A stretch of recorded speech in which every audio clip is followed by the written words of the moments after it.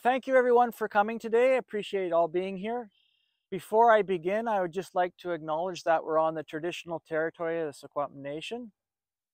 Today, I'd like to announce my candidacy for City Council here in Kamloops. And I'd just like to talk about the 6 strategic areas I will be focusing on during this campaign. The first one is ensuring fiscal responsibility. Focus on thoughtful spending is important to me. And throughout this campaign, we will talk a lot about opportunity costs, business planning, and value for money. In addition, I want to discuss how we look at non-tax revenues and how we generate those and how we use those. My second strategic focus area is addressing community safety and public well-being. This is perhaps the most complicated issue we will face in this election.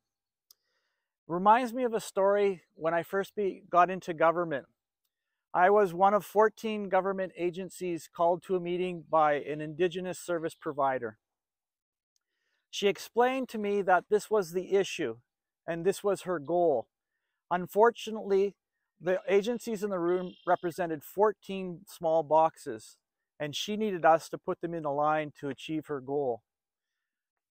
Currently, I see we are spending a lot of resources on this issues around complex care and homelessness in the city, and feel that we need to think more creatively to create that straight line that we need to achieve in order to use resources efficiently. My third focus area is on diversity and growing the housing stock in the city. The city has a good plan in place to address housing. However, we need to focus on implementation. Again, how do we resource this issue and put the proper resources in place to move forward effectively? Following this is enabling effective climate action. Making progress on climate action is key for the city, and we need to play our part. So we need to ensure that we have the proper metrics in place so that we support sound investments that move us forward in a meaningful change. Next is establishing business-friendly practices.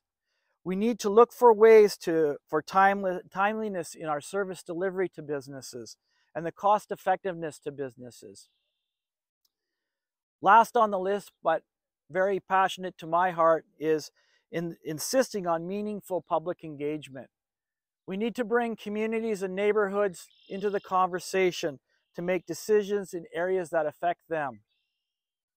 Over the next 60 days, it's my plan to have discussions with people in the community to flesh out how we approach these 6 focus areas. And I'm hoping you'll be part of the conversation. And in 4 months, over the next 4 months, I'm looking for the full round of discussions with all the candidates in the city.